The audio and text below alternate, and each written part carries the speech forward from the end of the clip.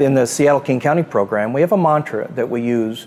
It's called measure and improve. And the quote that goes along with that is, you cannot improve that you do not measure. Hi, I'm Mike Helbock. I'm one of the faculty members for the Seattle-King County Resuscitation Academy and a former director of EMS training here at Seattle-King County. Sadly, many places in the country, to include the globe, still have poor performance in CPR. And it's not about the commitment or the dedication of the providers, but moreover, some of the training that may come along with that. And we'll talk about that in just a moment. Poor quality CPR is considered a preventable harm. And I get asked this all the time. People ask, how can I improve? And how can I improve not just the measurement, but the performance?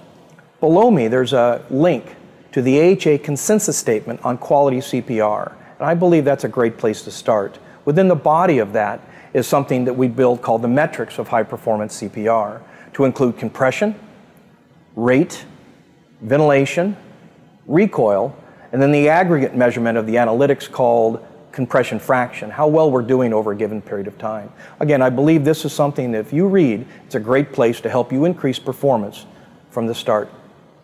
Until next time, I'm Mike Helbock. Be safe.